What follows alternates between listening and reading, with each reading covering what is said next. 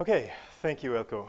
And many thanks to the organizers for the invitation to speak. I'm really excited to have the chance to talk to this audience about this work that I'm involved in. So I'm sure you've all seen talks from software research academics that begin with a little sermon about how we have absolutely no idea how to build software that actually works. And there will always be a couple of slides about huge projects that run late and over budget, or simply don't work at all, or about security vulnerabilities, or malicious hacking, medical devices that hurt people, rockets that blow up. And this is all true. But something else is true. And that is that if you look around, sure, there are plenty of problems, but there's an awful lot of software that actually does more or less work. We build huge, complicated systems. We distribute them across the globe. They handle vast amounts of data at lightning speed. And despite some glitches, it actually works remarkably well. And certainly the dire warnings from the 1980s or so about the impending software crisis where we were going to simply stop being able to build software altogether have not come to pass. So why is that? How did we manage to escape? I think there are lots of reasons, and different people in the room might point to different ones. Some people, including me and probably many of you, would point to the better programming languages that are now at our disposal compared to 10, 20, 30 years ago. We also have much better ways of organizing software teams, a much better understanding of the software development process. We have powerful, stable programming platforms like POSIX, Android, Apache, Windows, iOS, name your favorite. And then here's the one that I'm going to focus on today. We have specifications playing a much more interesting and much more varied role in the software development process than in previous decades. So let me take a little poll and ask you, how many people here regularly use some form of specifications in your programming? Okay, quite a number. Maybe I'll convince you by the end that the number is actually greater. Anyway, my goal for the next 50 minutes or so is to tell you something about what's been happening in this area and maybe give some pointers to some things that you'll see happening soon. So people mean lots of things by the word specification. So I'm going to add an adjective in front and then define what I mean by that adjective. So what are deep specifications? So I'm going to mean four things by that word. First, deep specifications are specifications that are formal. That is, they are mathematically precise. Second, deep specifications are rich. That is, they precisely express the intended behavior of some complex software system. And of course, richness is a spectrum. Formality is not so much a spectrum, but richness is a spectrum, and there will be less rich and more rich specifications. And I'm going to be most interested in the most rich ones.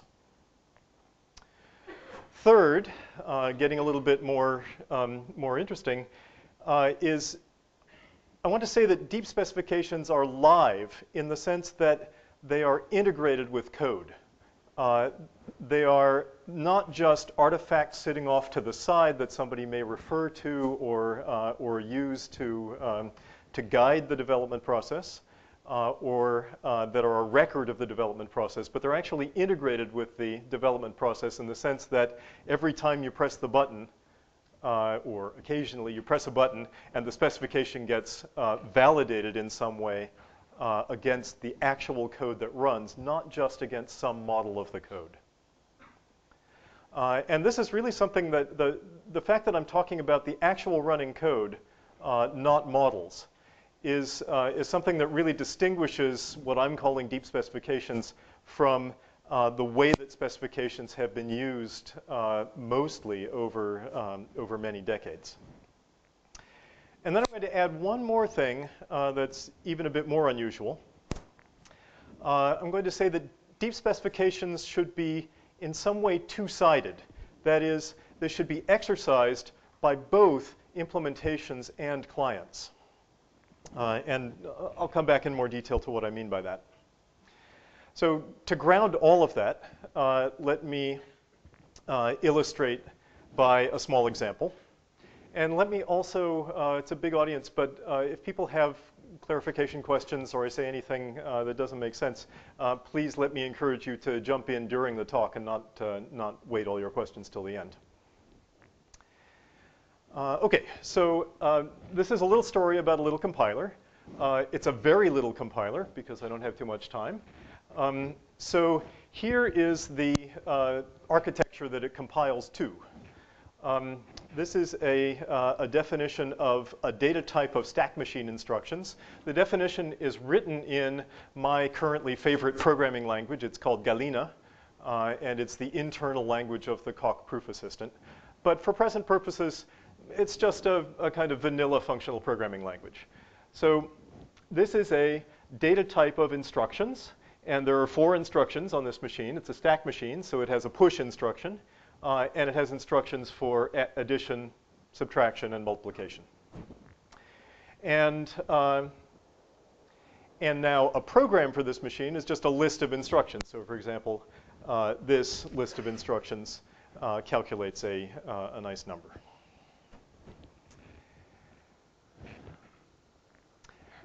We need a specification of this architecture, and here it is. So the specification is a function that shows how programs running on this architecture behave. So the input to this specification, or this semantics, if you will, is a pair of a stack, a list of numbers, and a program, a list of instructions. And its output is the stack that is the case after the program runs. This program, this execute function works by matching the pair of the stack and program against a sequence of patterns. So if the program is empty, we return the starting stack. If the program is push, and then begins with push and the rest of the program is p prime, then we execute p prime on the stack where n is pushed on the front. And I'll read just one more. If the first instruction is plus and the stack looks like m const to n const to some rest of the stack s prime, then we execute the rest of the program p prime on the stack whose front element is m plus n. Okay, so I think it's clear what that means.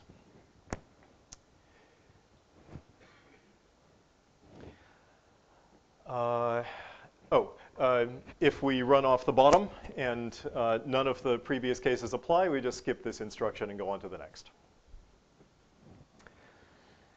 Okay, so much for the target of the compiler. What about the source of the compiler? Here is a little data type of arithmetic expressions. They can be numbers or plus nodes applied to 2 expressions, or minus nodes applied to 2 expressions, or times nodes, etc. And so here is a program in the source language that calculates an interesting number.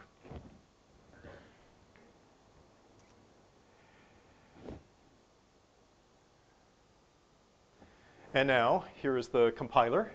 So the compiler is a recursive function. It takes an expression, it returns a list of instructions, and it compiles by matching the expression against the 4 possibilities.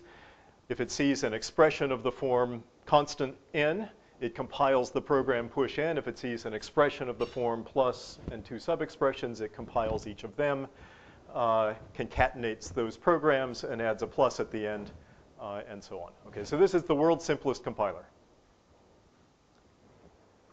Now, what about a specification for the compiler? There are lots of specifications for this compiler, and in fact, there are lots of forms of, there are lots of ways of specifying the compiler. So the worst possible way, well, I guess the worst possible way is no specification at all. The worst way that is a specification is some English, or whatever language you like, that says more or less what it does. And it actually says it in quite a bit of detail. So, so we might call it, according to the list of criteria of deep specifications, we might call it fairly rich. But of course, it's not very formal, and it's not at all live.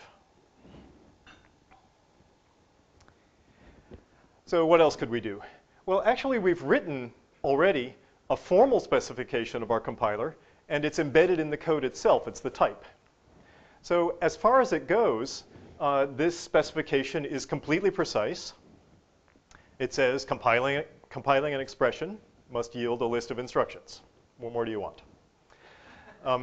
Better yet, it's live in the sense that every time you say compile, it gets checked. So this is great.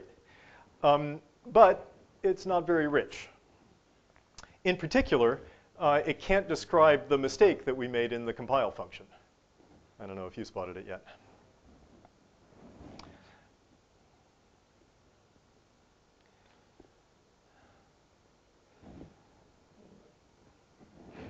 Okay, here is another simple formal specification.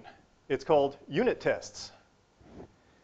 So we could write down some examples of how this compiler is supposed to behave. If we give it this program that appears first, then it produces, here I have a pointer. If we give it this one, it produces this list of instructions. If we give it this one, it produces this list of instructions. Unit tests are great. I would call them a form of specification. Indeed, you could say that they kind of satisfy the criteria for being a deep specification. I'm ignoring two-sided for now. We'll come back to it. In the sense that they're certainly formal, they're live, and they're pretty rich. But of course, we can do better than these unit tests that we've written. Even remaining in the unit test world, we don't really care what instructions the compiler generates. We may care if we're tweaking the compiler's performance or something like that. But to a first approximation, to talk about the correctness of the compiler, we don't really care what instructions it generates. We care what those instructions do when we execute them. So we could change our unit tests so that instead of talking about what instructions come out, we talk about how those instructions evaluate. We could talk about how the source program evaluates and then ask that the instructions match that source level semantics. So here is a source level semantics of my little language. I'm not going to bother going through the details. You could all write it in your sleep. But the thing to note is that it has nothing to do with instructions or machines or anything like that. It's completely at the source level. And we could now write some tests that say nothing about instructions directly. They say that if we execute on the result of compilation, starting with the empty stack, we get a singleton stack containing the number that results from evaluating this program. Okay, so this is a much nicer and higher level, still a unit test, but getting close to something that you might think of as a kind of point specification for what this compiler is supposed to do. But one test doesn't seem like very many. We should write some more. Okay, we can write a bunch more, and they all work. Should we stop? No, 6 still doesn't seem like very many. Let's keep writing more. Oh, this one doesn't work. Aha, I found the bug. So what is the bug? Well, my multiply, I had a slip of the fingers when I was writing the multiply and typed E1 twice. So the compiler was just wrong. And this unit test found it. Oh, is it? Sorry. Okay. Excuse me. There was also a slip of the fingers there. the unit test used to be wrong in an even less interesting way, and I partly fixed it. So suppose that that number is 3 and that number is 1, and we'll proceed. Okay, so have we found all the bugs now? Maybe we need some more examples. I don't know. But it's kind of hard work writing all these tests by hand. Oh, I have an idea. I have a computer. I could program it to write tests. This is a good idea. We'll come back to that in a second. So where are we so far? Here's our programmer. She has a specification in her mind, and she uses it to guide her in writing some code. Now, we can probably all agree that if she stops here, this is bad. So fortunately, she doesn't. She writes an informal specification. And this is better, and maybe it helps her catch 1 or 2 bugs. But there are still bugs in the code. So she throws away the informal spec, of course, and instead writes a bunch of unit tests. And this catches lots of bugs. Okay, so this is much better. Essentially what's happened is that the specification has been compiled down to a bunch of specific instances, each of which can easily and automatically be compared against the code. So you could say that in some sense the unit tests themselves are a sort of specification, although arguably a somewhat clunky one. So now, given this view of tests, of specifications, let me ask how many people in the audience view themselves as using specifications in their daily work? Okay, a larger number, very good. Those that didn't raise your hand, you should. And I want to suggest that the number of hands that went up both times represents a significant reason why we can build software better than we could 30 years ago. But we're not done, because if the programmer goes away to take a higher paying job at some other company, and some other programmer has to take over, he may not be very happy with just the code and the unit tests, because the original design is gone. All right, so the design got compiled into the unit tests, and the specification, which was probably fully blown in the original programmer's mind, because how else would she write the code, kind of went to the other company with her. So, okay, so let's come back to the point now that I was making a minute ago about improving the unit tests through the use of computers. So how can we do better? Well, first of all, let's look at the unit tests. They're a little bit clunky and repetitive. We can lighten them by observing that there's quite a bit of exact repetition, which we can extract out into a testing function that replaces most of the boilerplate. Okay, so we can write a function, compiles correctly, that given a particular expression, returns true if the compiler seems to do the right thing for that expression. And then we can rewrite the unit tests in terms of that. And this leads us to the idea that, well, if we can write 4 or 10 tests using this, and now I think we really should call it a specification. It's an executable specification of the behavior of the compiler. If we can write 4 or 10, then why not 100 million? And this brings us into the domain of specification-based testing. There are lots of flavors of specification-based testing, using random inputs, enumerating all small inputs, doing concolic stuff, et cetera, et cetera. I'll just talk about random testing, but I mean to include all of them by implication. So what is specification-based random testing? The idea is that we simply, in the present case, generate lots and lots of expressions and throw them at the compiler and see if it does the right thing.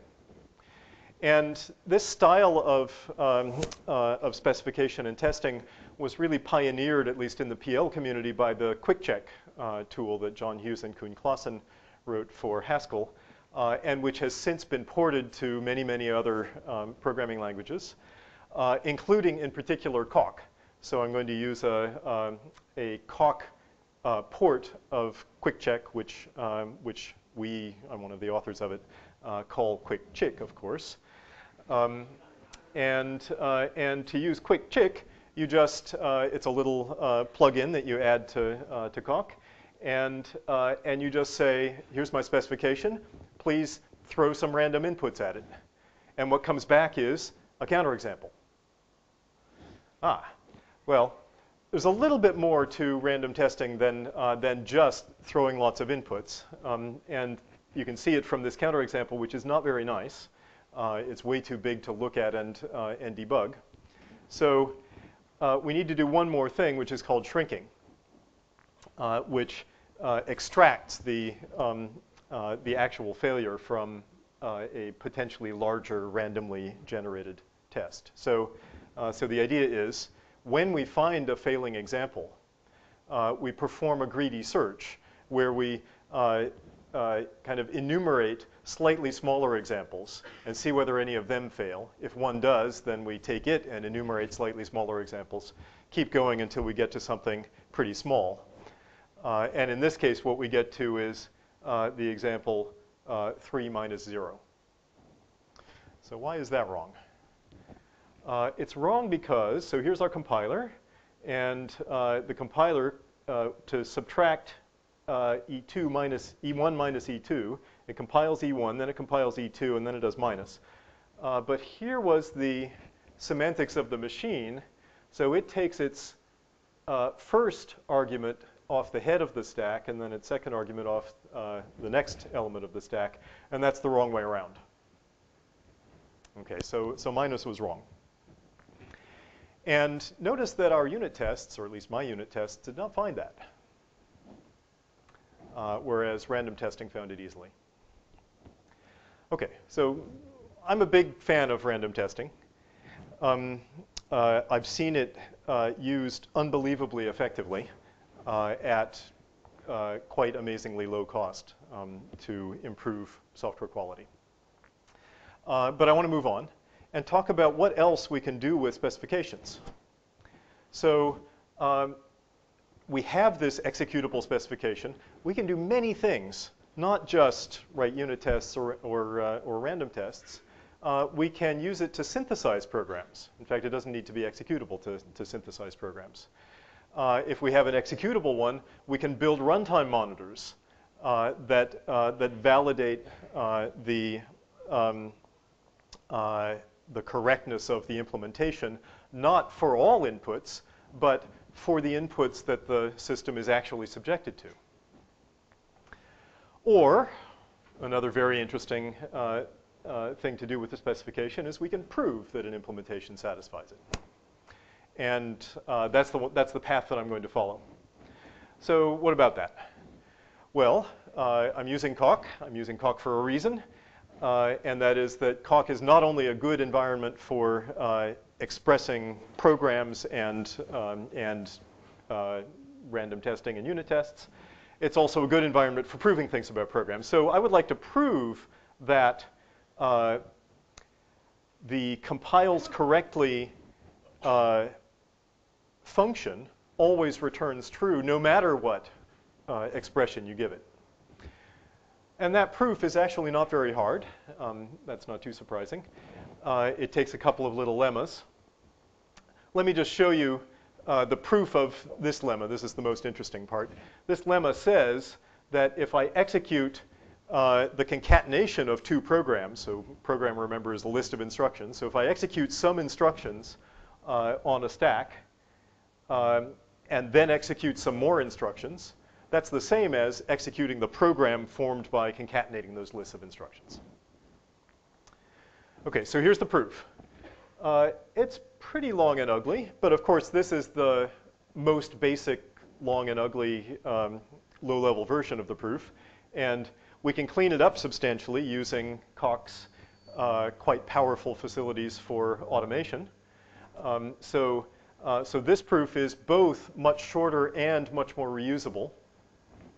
If we change our language a little bit, this one will require lots of patching. This one may require no patching at all. And if our name is Adam Chapala, we can make it even better. So Adam is the acknowledged emperor of Coq automation, and he has a tactic called crush, excuse me. Crash is something else. I think he also crashes Coq from time to time. He has a tactic called crush that will basically solve this with no work at all. Just a little bit of guidance. Please do induction on this, and you may need to do some case analysis on one or two things, and then we're done. Okay, so let's review. So here's our programmer, and she had this specification in her mind, and a number of things that she could do to it.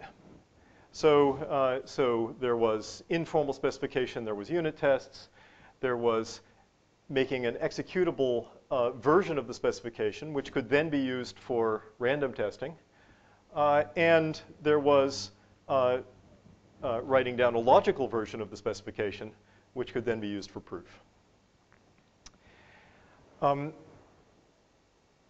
Let's evaluate these. So the informal specification was rich but not formal or live. Unit tests, pretty rich or somewhat rich, and formal and live. And then the other ones, I think, satisfy our criteria for deepness.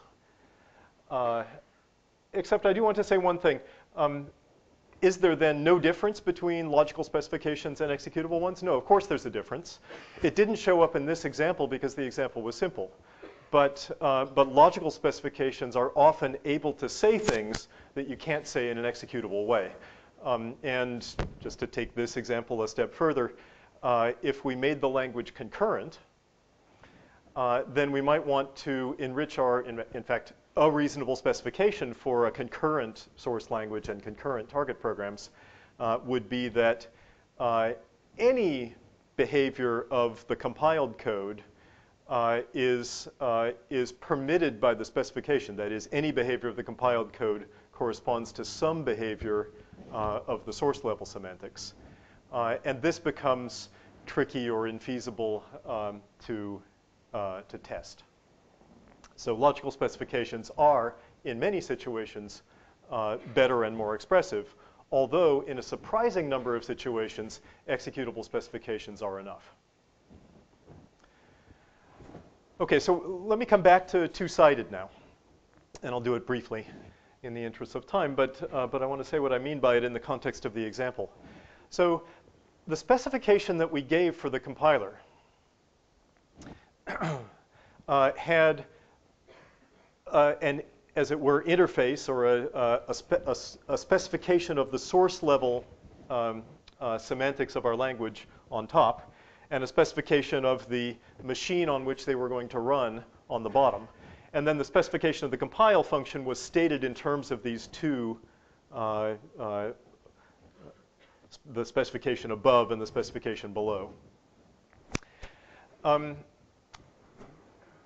It has been noticed in practice that specifications like this one, like the specification of the eval function, when not exercised from the other side, tend to be incomplete or in some ways not good enough. And I think the one that we wrote was pretty good because, again, the situation is simple. I'll come back to other situations later, but the requirement that I want to impose for a specification to be fully deep, or as deep as you can imagine, is that it should be exercised. So I'm looking at the specification here of the source language. It should be exercised not only from the point of view of implementing it, but also from the point of view of using it to help implement or to help prove something else. So, simple example. Suppose we write an optimizer for our arithmetic expressions. We might then use the eval specification as part of the specification of the optimize function. So we would say that evaluating an optimized expression is the same as gives the same result as evaluating the original expression. And only having done something like this would I then want to say that, that the specification of the evaluator was a full-fledged, two-sided deep specification. Okay. So much for the story about the compiler. And you may be wondering, okay, that's a story about a 10-line program. What about real programs? So are there any actual examples of what I would call truly deep specifications in the wild? And what I want to tell you in the next few minutes is that, yes, there are lots. And I don't have time for a long laundry list. I could go on and on. But let me show you a few. So, and the ones that I'm going to show you are all fairly recent, not because there aren't some examples going further back than 10 years or so, but because in the last 10 years, there's been really an incredible flowering of activity in this area and amazing success stories. So let me show you some recent deep specifications. And one thing that's interesting when you start making lists, as I did for making up this talk, of successes in this area, is that they have two rather different characters. So they fall into two piles, depending on what you mean by live exactly. And one pile is specifications of really quite real things. I'll show you a few, where the specification has been validated against real artifacts, existing real-world large-scale artifacts by testing. The other pile is situations where people have built new things with interesting specifications and verified them and formally verified their correctness. And one might hope that eventually there would be a pile with very large-scale existing real-world legacy artifacts that have been formally verified, and this is really beyond the reach of current verification technology. What's amazing is that specification and verification technology have accumulated such large piles of these two different flavors. Okay, so the left-hand pile first. There's a project called REMS, centered in the UK, that is producing a lot of specifications very famously of lots of critical interfaces in real-world systems. So they have produced specifications of the x86 instruction set, of the TCP protocol suite, of the POSIX interface. They've worked on executable specifications for weak memory models, for the high-level concurrency models of C and C++, recently for the ELF loader format, which, if you don't know this, is actually an incredibly complicated thing when you look at the details, and also of the memory model of standard C. A rather different kind of deep specification is, for example, the one that's been built of the Autozar standard by Cubic. Cubic is a company that was formed by some of the original inventors of QuickCheck to build and apply versions of QuickCheck to real-world software. And their biggest story to date is to do with the Autozar standard. So this is a 3,000-page standard that describes a stack of protocols that are used to fit the software components of cars together. And they have formalized basically the whole thing as an Erlang QuickCheck model and used it to find many, many bugs, both in the informal specification, of course, and in the software components that were being used to build cars. Okay, let me talk about the other pile. The pile where what we mean by live is formally verified. So maybe the biggest or in this community most famous success story in this area is the CompCert C compiler. Let me ask how many people are already familiar with CompCert? Okay, almost at least half. I won't go into a lot of detail. In fact, I don't have time for detail about any of this. But let me say, just briefly, so CompCert is a C compiler built by Xavier Leroy and his collaborators at INRIA. It's a compiler for a large subset of C99. It targets PowerPC, ARM, and x86. It performs extremely well, so it is comparable to GCC at the less extravagant optimization levels of GCC, and it is fully verified at the source code level. So it's programmed in Galena. The Galena program is proved correct, and then that Galena program is extracted to an OCaml program that is compiled in the usual way by the OCaml compiler.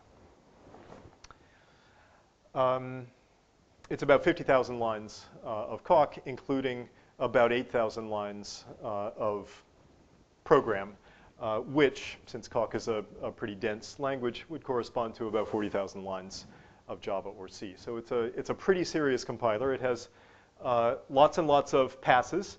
And the interesting thing about it is that each of the passes, or each pair of passes, is mediated by a deep specification of some intermediate layer of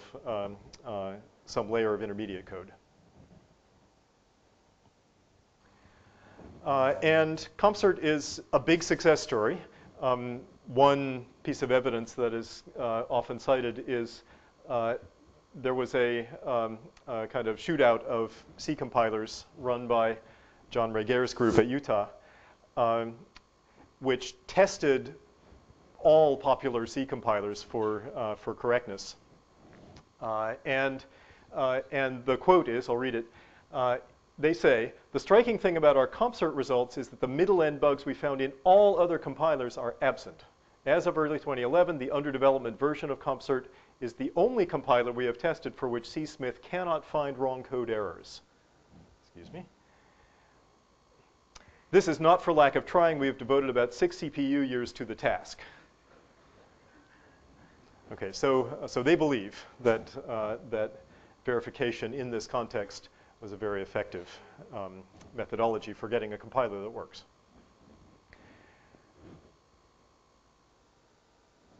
CompCert is not the only verified compiler. There are beginning to be several. So CakeML is another that I'm very impressed by. The thing that's impressive about CakeML is that it's bootstrapped in the sense that the compiler is written in the language that it compiles, and therefore what you have with CompCert, namely the extraction of Galena code into OCaml and the compilation of OCaml to machine code, is not a trusted part of the process. So in CakeML, the loop is closed, as it were, and what you need to trust is only the soundness of the logic in which it's verified and the implementation of that logic in the verifier. Another very famous project in this world is the SEL4 operating system. So this is a real-world operating system kernel with, again, an end-to-end proof of implementation correctness. So this is an operating system that is verified down to the machine code instruction level. And this was a fairly expensive project. This took about 25 person years. So for researchers, that's a horrifyingly large amount of time. But if you think about the fact that this is a critical software component, we're talking about an operating system, it only needs to be done once. And if you imagine the resources of a large company thrown at it, this is really peanuts. So this is well within the bounds of what's feasible today. Now I'm going to start going fast. Another very impressive project is the Ironclad project. This was also a full stack verification project. And the thing that's most impressive about it is doing all of the verification that they did. Now I'm talking about the Ironclad apps side of it. Took them only about 1 person year. So not only is 25 person years not so bad, but it's improving very rapidly. Some other projects, I'm gonna just flick through these. So Project Everest is an ongoing project aimed at verifying a TLS implementation. Certicos is another verified hypervisor. Kami, Adam's project, is verifying hardware implementations. Verdi is verifying implementations of distributed protocols.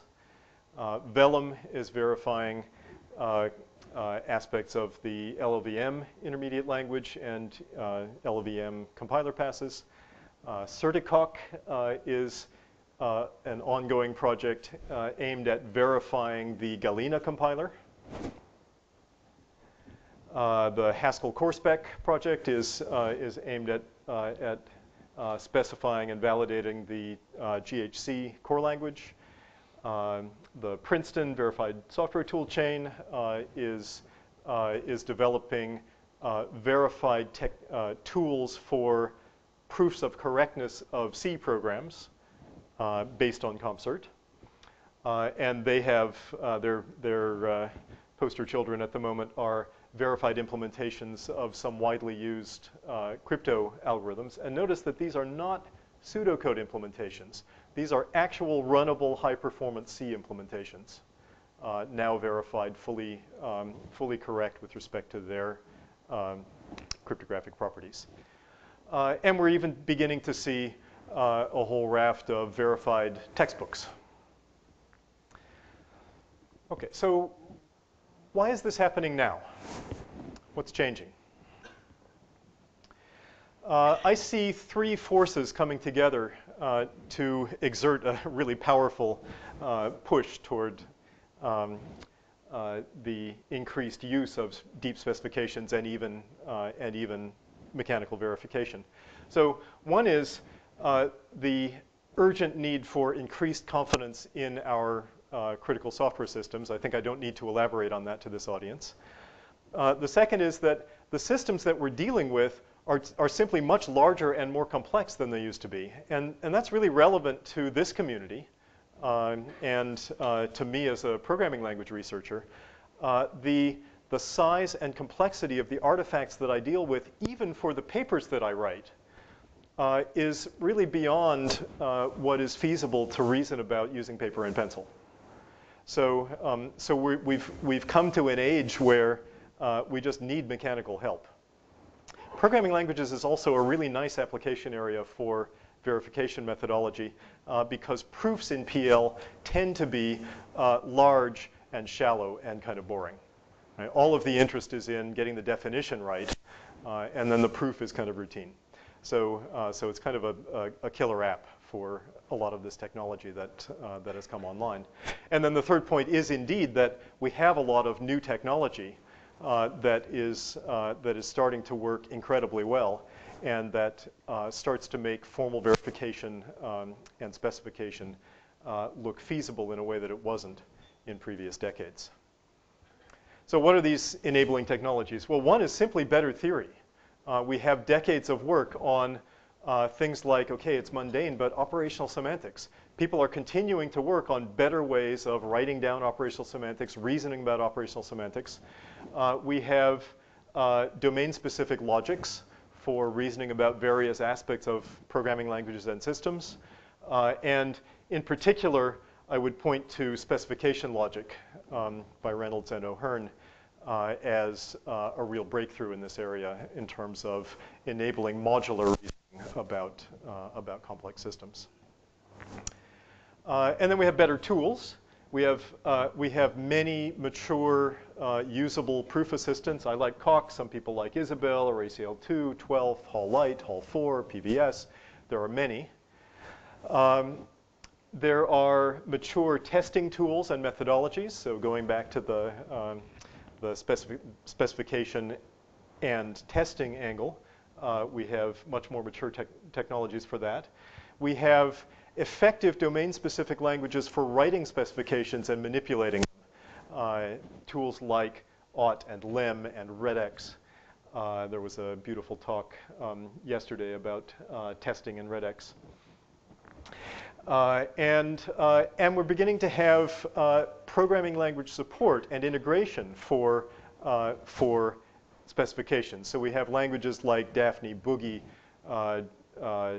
the Java modeling language, F-star, liquid types, et cetera, that where either the type system of the language is growing in the direction of a full-blown specification notation, or where full-blown specifications are being transplanted into the programming language in the form of pre-post conditions or contracts or whatever.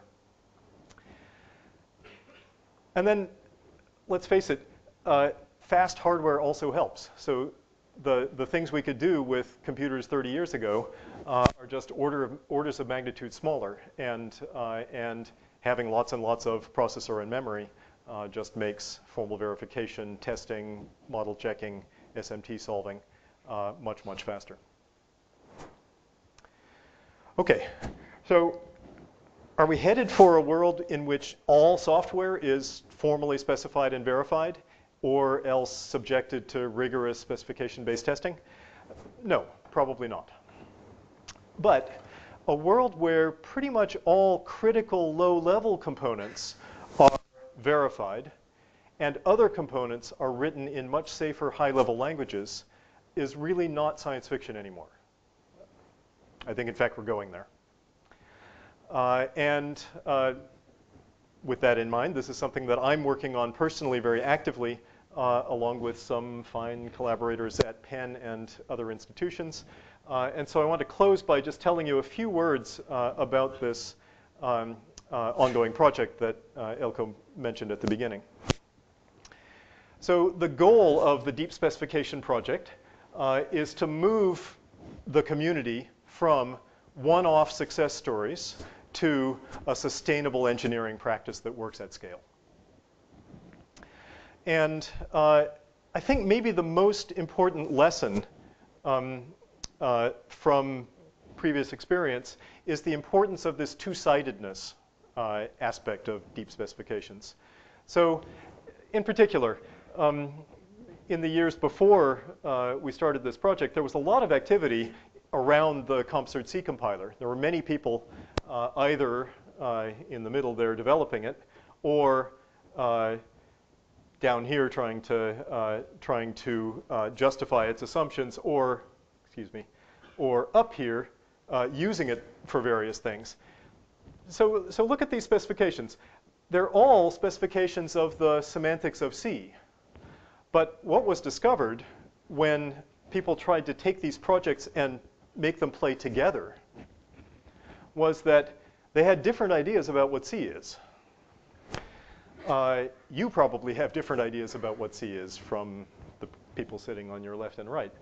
And this is common. C is hard to describe. In particular, the memory model of C is quite a tricky thing because it has its low-level aspect where you're talking about bytes and layout and padding and so on, and it has its higher-level aspects where things are structured into objects, and those two have to play together because the C language actually depends on both, and C compilers use both. And getting from here to here, where there was a common version of the specification of C that can link these things together, is actually hard work. In fact, there's research involved in doing it. So this fact, the fact that to go from disparate point efforts on C compilers and program logics and operating systems, to get from there to a world where all of these things can play together and we can have end-to-end proofs that go from the hardware level all the way up to applications, is going to require some very hard work on understanding the way that specifications are engineered. Okay, so we have a number of threads that go into the DeepSpec project.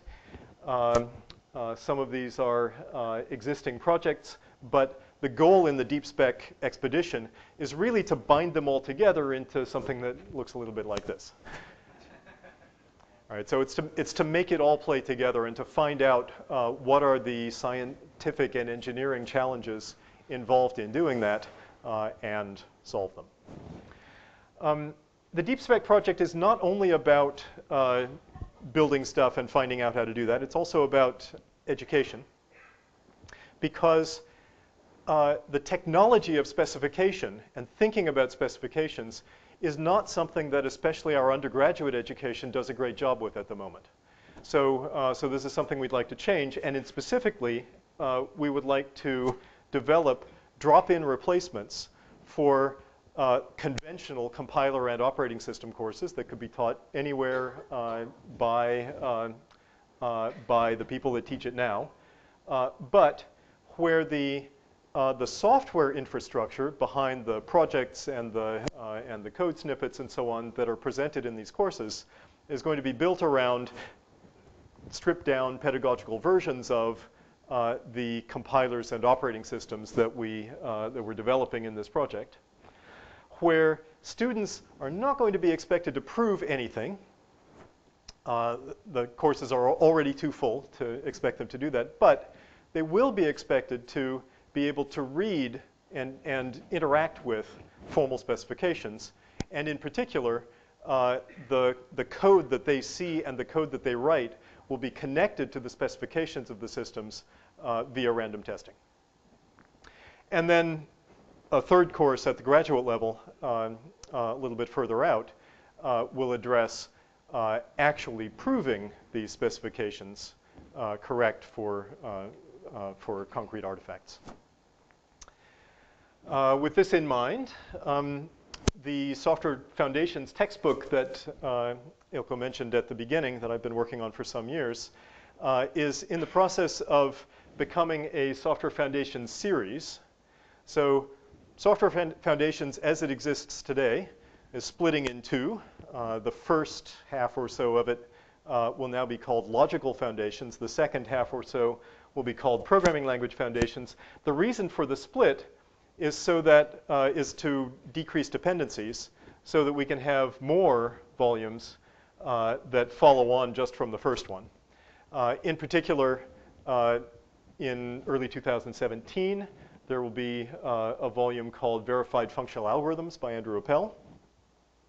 This one is almost done. And a little bit further out, we are hoping for more.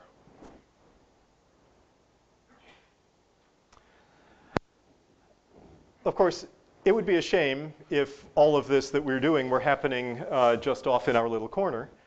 So the third major thread of the DeepSpec project is community building. And we're going to be organizing many events over the coming 4 years to bring together researchers and practitioners that are interested in these topics. And in particular, I would call your attention to the summer school that we're planning for next summer, the second half of July, in Philadelphia. There will be announcements circulating soon about that. We will put up information on our webpage over the coming couple of weeks. And you can visit our website to join our mailing list and find out what else is going on. And with that, I would like to thank you for your attention and ask if there are questions.